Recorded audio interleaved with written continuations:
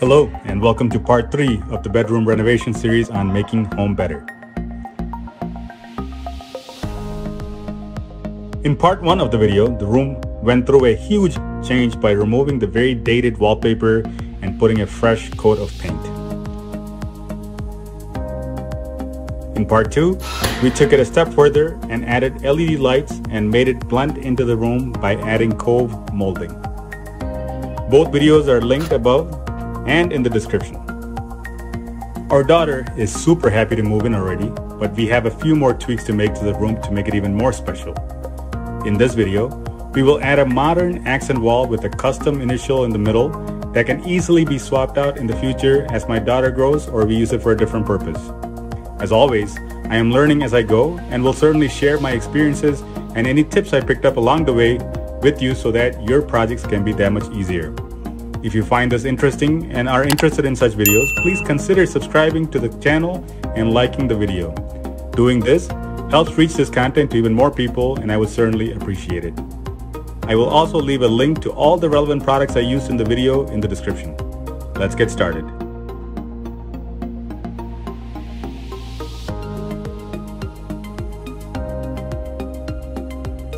Several months ago, I had done a mock-up of the design using SketchUp. Doing this really helped me make some tweaks to the design and also helped get input from the family on their design suggestions. I used this as a reference and measured out the wall, starting by splitting it into 3 equal parts and marking it using blue tape. Right away, I found out that I did not take an electrical outlet into account and had to slightly modify the design.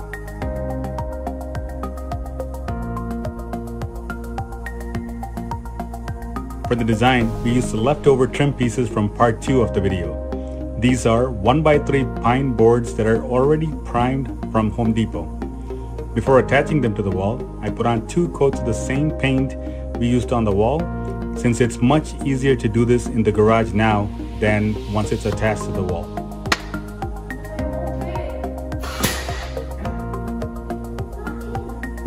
To attach the trim pieces to the wall, I used a Bosch GLL2 self-leveling cross-line laser to help line up the pieces and attach the studs whenever possible. I started off by attaching the 2 vertical pieces using my rigid 18-volt brad nailer and 2-inch brad nails. A tip I would have for this process is to also use some glue in attaching the trim. I did not do this, but doing so I think would help with better adhesion, especially with the old warped walls. Another tip I used from a video I saw on Fix This, Build That was to put blue tape over where I am attaching the brad nails. This leaves a small hole in the blue tape which makes filling in with wood filler later much easier, since the filler would only be contained to the hole and not spread over other areas. Once the vertical pieces were up, I followed the same process for the diagonal pieces for adhering to the wall. I took my time in marking the pieces directly on the wall and using this as a reference to make the cuts using my miter saw.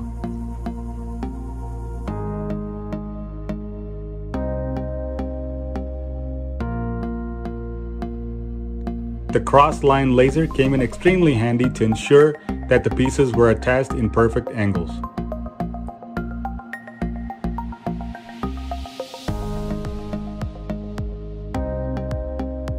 With the blue tape approach for filling in the holes, it made smoothing out the wood filler very easy. After removing the tape, a quick sand left a very smooth finish. I used the same wood filler to fill in all the joints as well.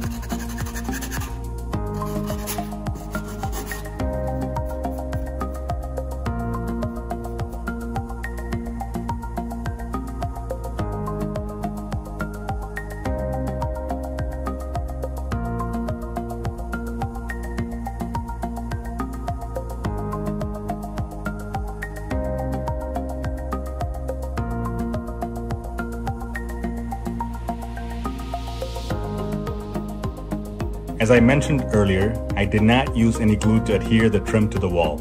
This, combined with the fact that the wall is slightly warped, meant that there were gaps in certain areas between the trim and the wall.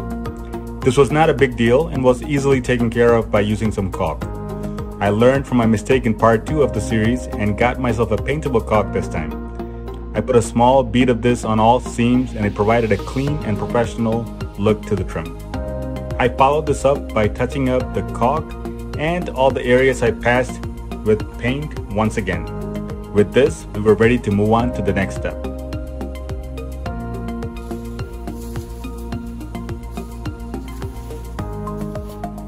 To create the centerpiece for this accent wall, I made a template of the letter R. The size is custom based on the diamond opening left by the trim, and once I figured out the rough dimensions, I used a free website called rasterbaiter.net to print out a template. This is a very handy site that lets you upload an image and specify how large you would like the output to be.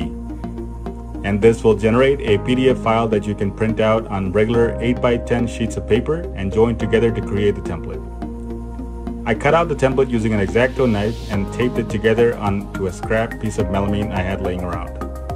I transferred this template to the melamine by tracing around the template.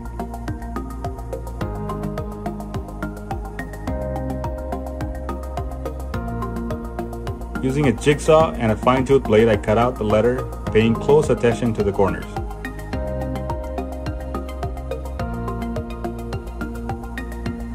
Once completed, I put a small roundover on the front of the letter using my trim router. This, along with a quick sanding, gave a clean look and smoothed out some of the imperfections left by the jigsaw.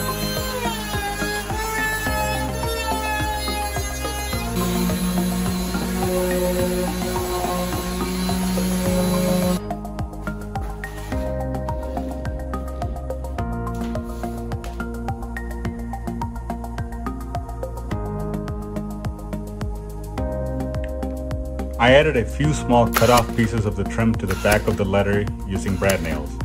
This was done to provide some separation between the wall and the letter to give a three-dimensional look and make it really pop from the wall.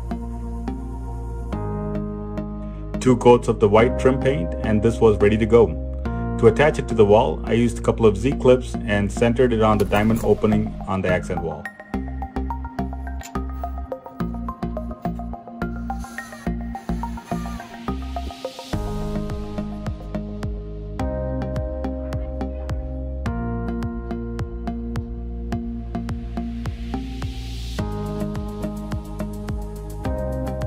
This is very much an easy and quick update compared to the wallpaper removal and the LED trim install in the previous videos.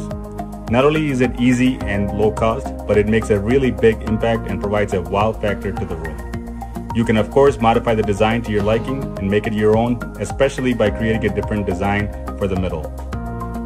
As mentioned at the beginning of the video, if you enjoyed this, please consider giving it a like and subscribing for more such videos, especially the last couple of updates remaining in this bedroom renovation series.